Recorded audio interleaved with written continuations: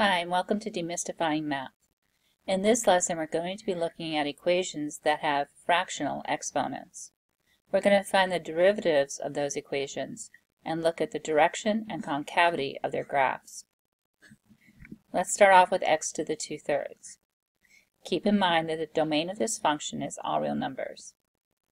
We're going to take the first derivative, which works out to be 2 over 3x to the 1/3. Now if I set the first derivative equal to 0, it would never equal 0.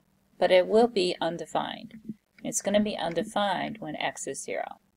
Since 0 is part of the domain of the function, we're going to consider that a critical value for this graph. We're going to plug in a point to the left side of 0. I chose to plug in -1, and I got out -2/3. Since I have a negative slope, it's telling me that the graph is decreasing between -infinity and 0. On the other side of 0, I plugged in 1 and got out +2/3, which means I have a positive slope on the interval from 0 to infinity, so my graph is increasing. That also means that I have an absolute minimum point at 0, 0. Let's take a look at the graph on our graphing calculator. So I plugged in x to the 2/3 in the grapher, and I'm just going to use a standard window to graph it. So you can see that on the left side the graph is decreasing, and on the right side of 0 the graph is increasing. And at the point 0, 0, we have an absolute minimum point on our graph. Let's go ahead and look at the second derivative graph. For our second derivative, I got -2 over 9x to the 4/3. Again, the derivative cannot equal 0, but it can be undefined. It's going to be undefined at 0. So I plugged in a point at -1, and I got out -2/9. And I plugged in a point at +1, and I also got out -2/9. The second derivative determines the concavity of the graph, and since both sides are negative, it tells us that it's concave down everywhere. Again, looking at our grapher, you can see that concave down on the left side and concave down on the right side of 0. So that seems to verify what we have here, and we have no inflection point. Let's take a look at our next graph. We have 3x minus 1 to the 5/3. Again, our domain is all real numbers. Our first derivative works out to be 5 times 3x minus 1 to the 2/3. And that one can equal 0. It's going to equal 0 when x is 1/3. And that's our only critical value for this graph. So we're going to plug in a point to the left of 1/3, and I chose to use 0. I got out 5, a positive number, which means I have a positive slope. And on the other side of 1/3, I chose 1, which is about 7.9, also a positive. So that tells me that this graph is increasing from -infinity to +infinity. So again, just because a graph has a critical value does not mean that it is a turning point for the graph. You have to check both sides to decide whether it changes direction or not. For our second derivative, we get 10 times 3x minus 1 to the -1/3. In this case, the graph will be, or the second derivative will be undefined at 1/3. So we're going to check and see if that is a point where the graph changes concavity. So checking a point on the left side, I used 0, and I got out -10. That tells me the graph is concave down from -infinity to 1/3. On the right side, I chose 1, and I got out a positive, approximately 7.94. So that tells me that my graph is concave up from 1/3 to infinity. So that means that we do have an inflection point at 1/3 and 0.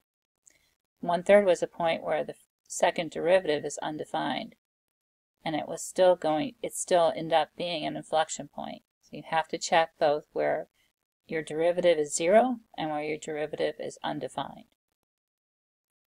Let's try another one. We have x to the 2/3 minus 4 all squared. Again, our domain is all real numbers. For our first derivative, we get 4 times x to the 2/3 minus 4 over 3x to the 1/3. In this case, you have an undefined value at 0, and the first derivative is equal to 0 at -8 or +8. So we have three critical values, and we're going to check between and beyond those critical values. So I chose a point at -27 for the first derivative. And I just chose that because it turns out that -27 is a perfect cube, and I didn't have to estimate my answer. But you could have plugged in any number beyond -8. So anyway, I got a -20/9, which tells me that my graph is decreasing on the interval from -infinity to -8. At -1, I got a +4, so I can conclude that I have the graph increasing from -8 to 0. At +1, I got out -4, so I should expect my graph to be decreasing from 0 to 8. And at +27, I got out a 20/9 positive, so it should be increasing from 8 to infinity. So we're going to also look at this one on our graphing calculator. Okay, so I put the equation into my grapher, and I'm going to change the window on this one a little bit so we can see what's going on beyond 8 and -8. So instead of just zooming, let's go to Window, and I'm going to make our X number line go from -15 to +15. And I'm going to make my y-axis go all the way up to 20.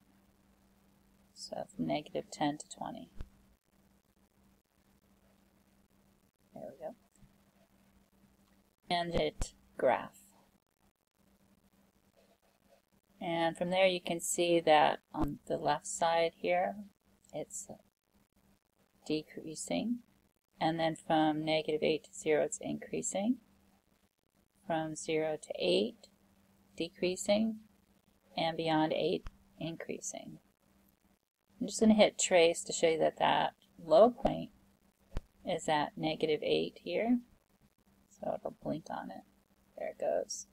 So it's a low point at -8, 0. It's an absolute minimum point. And then at 0, we get out 16. So that's going to be a relative maximum because these endpoints, these ends go up forever here. And then at +8, we have 0 again. So you have two low points and a high point. So at -8 we get 0, at 0 is 16, at 8 0. So we have a relative maximum at 0 and 16, and absolute minimums at -8 0 and +8 0. Okay, we have one more example. This is x squared minus 4 to the +2/3. Again, our domain is all reals. Our first derivative is 4x over 3 times x squared minus 1 to the 1/3. And our critical values are 0, where the numerator is 0, and -2 and 2, which is where the denominator would be 0. So again, we're going to check between and beyond those critical values. So I chose -3, and I estimated it, so it's -2.34. which tells me that the graph is decreasing from -infinity to -2. At -1, I got a positive, so it's going to be increasing from -2 to 0. And at 1, I got a negative, decreasing again, this time from 0 to 2. And then beyond 2, I chose 3, and I got 2.34.